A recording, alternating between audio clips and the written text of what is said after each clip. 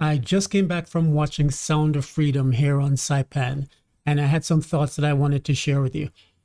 This is for people who might be on the fence as to whether they want to see it or not, given all the controversy that surrounds it, or it's for people who might be thinking of downloading it free, over the internet at some point. So just some thoughts that crossed my mind that I wanted to share. First, let me say, I'm not American. I am not a citizen. I don't vote. I'm not left or right. I'm not Democrat or Republican. I don't have an ideological agenda or political agenda to push. I'm simply giving my thoughts as someone who is ostensibly on the outside looking in. So these are 4 reasons why I chose to see Sound of Freedom today, and why I'm glad I did. Here on Saipan, the first showing of the day on Friday is only $7.20. I spend more than $7.20 buying a tube of Dr. Bronner's toothpaste. So this is definitely something that I could afford to lose if it turns out that it wasn't a good experience. Second, if the movie is being unfairly disparaged and tainted by all the controversy, then I wanted to support it while it's still in the theaters. I didn't want to download it afterwards because I'll share with you that I think if you do wait and download it free, sure, you'll save a few dollars, but you'll miss the opportunity to help a little guy, meaning the Angel Films, the producers, who spent, I think, $15 million, and now the movie has grossed $100 million just through word of mouth.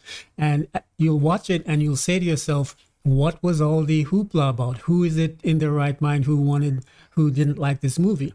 So to avoid that happening, I wanted to support it while it was still in the theater.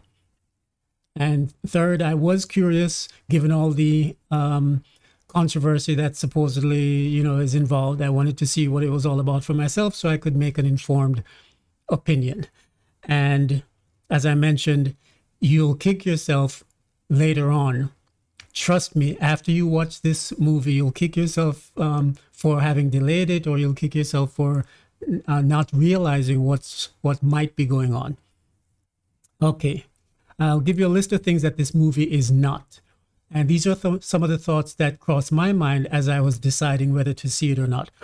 This movie is not a conspiracy theory. This movie is not a message movie. This is not a right-wing movie.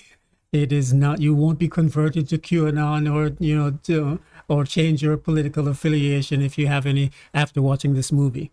The movie does not get graphic. One of the things that I was concerned about is if I'd have to sit through scenes that were too graphic and distasteful. And I can assure you this movie is not that. It is not, as some people say, hard to watch. It's only hard to think about, meaning it's done very well, executed very well, and it's not difficult to watch. It's difficult once you understand what's being talked about but never shown. I was concerned I might be too depressed afterwards to function.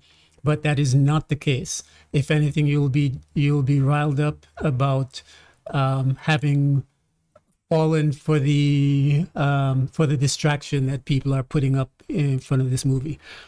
And what this movie is, this is simply a well-told story. Again, it's not a message movie. It's not a conversion movie of any kind. It's simply a well-told story in the tradition of many great well-told stories that are based on real-life events.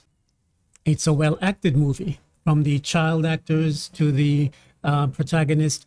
Very well-acted movie. It draws you in, pulls you in. You'll definitely enjoy it. I also want to add here what doesn't matter. If you watch some of the pundits and some of the reviewers discussing the movie, I find that they get pulled into discussions about things that don't really matter. And for example, the actors or the director's politics. Let me ask you a question. Did you enjoy Clint Eastwood's movies? Did you or do you still enjoy Clint Eastwood's movies even after you found out his political leanings? Yes, they're still very well made, and the actor's political stance doesn't bleed into the content of the movie. And I can say that about this as well. Don't get pulled into an argument as to whether it stays true to, real events. No movie stays true to real events. Let me ask you a question. Did you enjoy Tom Cruise's Jack Reacher films? There are people I've read on the internet who will complain that it didn't stay close to the source material. As a function of getting the most entertainment value, most writers and directors and screenplay writers will deviate from the source material in order to tell a good story. And so don't concern yourself with whether the aspects of the real story are being questioned. That's not an issue that comes up in any movie, whether it's The Godfather or whether any movie that is even loosely based on real events is going to deviate from what actually happened. So don't get pulled into that argument. What also doesn't matter is, speaking of Tom Cruise, what also doesn't matter is the religion of the writer or director or actor. Let me ask you another question. Speaking of Tom Cruise, did you enjoy Tom Cruise's movies, even though he's a Scientologist, much maligned religion? Yes, he still makes great movies. So don't get pulled into that argument.